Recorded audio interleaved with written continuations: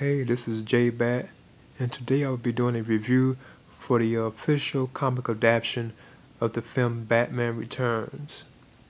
And Batman Returns was released in 1992, so this is basically the official comic adaptation of the film, a comic book version of the film, and it is well made. It looks exactly like the film, you know what I'm saying, panel for panel, scene for scene, even like the dialogue is almost exactly the same. So this will be my review for the official comic adaptation of Batman Returns. This is J-Bat.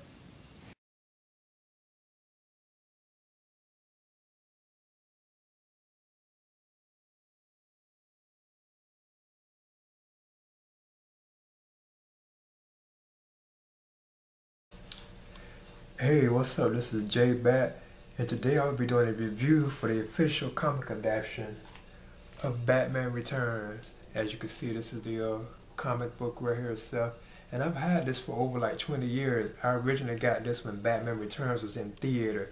I remember even going to see the film, and plus I even picked up this comic adaptation from like a comic book store at the time, when I was reading comic books a lot. So yeah, this will be my review for Batman Returns, the official comic adaptation. Now this comic adaptation is exactly like the film, just like the previous one I did for the original Batman film from 1989.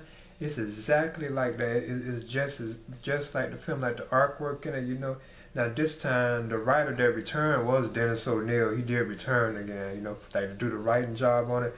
But the penciler this time was Steve Irwin. And then they had an inker called Jose Luis Garcia Lopez. Then you had a colorist who was Tom McGraw, and plus the letterer, which was John Costanza. And now the letterer, John Costanza, he also did it for Batman, the official comic adaptation, the original one.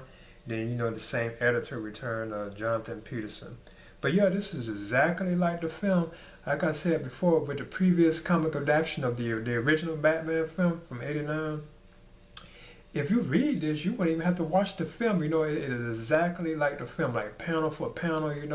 Like some of the dialogue is kind of slightly different, and some of like the actions that they did, and some of like the characters had did. Some of the movement, like just slight movements or certain, like see, like with Batman, if he threw a batarang, he didn't throw it in the movie and stuff like that. Certain stuff be kind of off.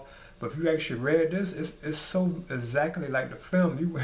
You wouldn't even need to watch the film, you know what I'm saying? And it is very well done. Like my only thing I was noticing, like the artist, whoever was doing like the Bruce Wayne, Michael Keaton this time in here, it didn't look as good as the Michael Keaton Bruce Wayne in the original Batman comic adaptation. It still looked like Michael Keaton, like exactly like him, but it didn't really look as good as the one from the '89 adaptation, comic adaptation. I thought it was kind of slightly off. But everybody else resemble how they looked at, like Michael Keaton looked good as Bruce Wayne, Dan, what I'm saying, Batman or whatever. Then you had like the artwork for Danny DeVito as Oswald Cobblepot the Penguin, and the artwork for Selena Kyle as Catwoman. I thought they did good, or like Christopher Walken as Max Schreck and stuff they did, or Michael Goff as Alfred, you know what I'm saying? I thought all those looked excellent, looked just like their actors did. Now Gordon was kind of off, like the artwork for Jim Gordon, Commissioner, like Pat Hingle played him.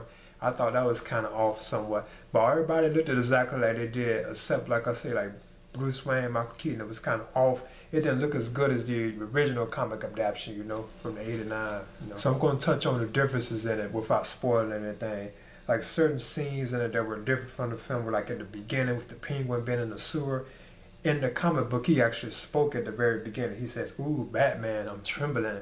Like when he sees like the bat signal when they're calling Batman for help, when it's like a Red Triangle Circus gang is attacking, the citizens of Gotham at the very beginning during Christmas. In the film, the Penguin didn't say anything. You just saw his hands through like the bars. But here you see his hands on the bars or whatever, but he actually speaks. He says, "Oh, Batman, I'm trembling." Like he's scared because he see the bat signal. Now, he didn't say that in the film, you know what I'm saying? So that's what had like a difference. And I guess some of the stuff was originally supposed to be in the film, but they decided to, like to cut it out in the end. Plus in the comic adaptation, when you see like Bruce Wayne, like what I'm saying, and the Wayne Man and the bat signal come on in the film, you don't see that in the comic adaptation. You don't see Bruce Wayne at all. He just out suddenly shows up as Batman in the Batmobile after Gordon puts the signal up. But in the film, you actually saw Bruce Wayne, sitting in Wayne Manor like this, looking around, Then he sees the bat signal. Now that is not in the comic adaptation. When Max pushes his Selena from the window, his son Chip shows up, and that also wasn't in the film. You know what I'm saying? That wasn't in the film at all. And then when Selena falls to the ground, you know, she didn't say anything in the film. You know what I'm saying? The cast just came up and resurrected her. But in the comic adaptation, she says, "Miss Kitty, help me." You know what I'm saying? I think Miss Kitty was like the name of her cat. You know. Then Batman, when he's like fighting in Gotham City, and he had that bomb that he was carrying around, in the film he actually put the bomb on one of the Penguin's henchmen, like one of the members of the Red Triangle Circus gang.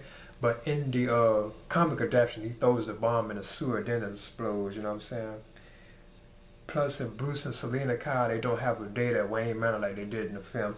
And then another thing was Alfred was also at Max Shrek's costume party, which was not in the film. He wasn't in at the party in the film, you know, if I'm not mistaken.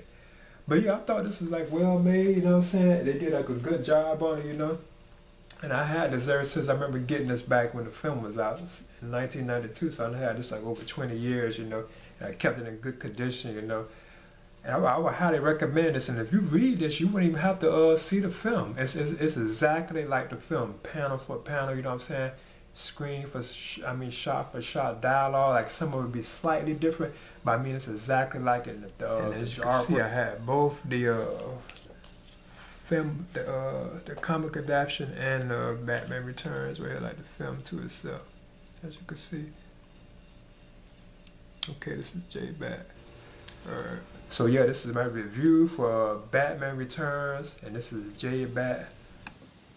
Okay, as you can see, this is Batman Returns, the official comic adaptation. And this was the cover right here, as you can see, you know. Now the artwork, it was done by Dennis again. Like, well, Dennis actually wrote the story again, you know. But this time you had like a group of like different artists. As you can see right here, you had a Steve Irwin, and you had a Jose Luis, you know what I'm saying, Garcia Lopez, and you also had like the colorist, which was Tom McGraw, and the lettering was done by John Constanza, and he did the lettering for the first Batman official comic adaptation, and the editor again was Jonathan Peterson. So yeah, the cover was cool, and actually had somebody who did the cover this time that didn't actually do like the artwork, and his name is David Dorman. So yeah, this is the actual look of it, you know, how it looks, the cover, beautiful cover, you know. And this is the back of the cover, as you can see, it had like Catwoman on it, and a penguin or whatever, you know. And I had, and like various other scenes throughout the film, and it looks exactly like the film, you know. And I've had this for like over 20 years. I had got this when this originally was in the theater, when the Batman Returns film was out. That's when I had got the comic adaptation, because I was reading comic books real heavily at the time. So I managed to get this when it was out, you know. So these are just some of the images of it, you know. And like I said, I had this for like over 20 years. And it's exactly the same as the film, you know. Like various like scenes, I'm saying. Like if anything, some of the dialogue is off. And some of like certain things that they did in it was kind of different too, you know. And I also believe that whoever drew Michael Keaton this time as Bruce Wayne, they didn't do as good as a job as the person that drew him in their first official comic adaptation for the original Batman film from '89. The Bruce Wayne in this one doesn't look exactly like Michael Keaton to that extent. He does though, but not as good as the original 1989 comic adaptation, you know. Okay. It has nice images, it's beautiful, well done, you know, and it looks exactly like the counterparts of the actors, you know, their characters that they play. It looks exactly like Michael Keaton as Bruce Wayne, Batman, or Danny DeVito as the Penguin, Oswald Cobblepot, and even Michelle Pfeiffer as Selena Kyle, Catwoman. They did a very good job on this, you know. There are various scenes from the film. Okay. So this is Batman Returns, the official comic adaptation of the Warner Brothers motion picture. And this is JBAT. In the end, Batman Returns is a great comic adaptation of the film, you know. I thought it was very well drawn, you know, the artwork in it, the dialogue. You wouldn't even have to watch the film if you read this a comic adaptation, you know. That's how well made it was, you know what I'm saying? Like the artwork truly resembles the actors that played the characters, you know, like Michael Keaton, Danny DeVito, and, you know, Michelle Pfeiffer. They all truly resemble their actual like film counterparts, in the artwork. So this is JBAT, and this is my review for Batman Returns, the comic adaptation.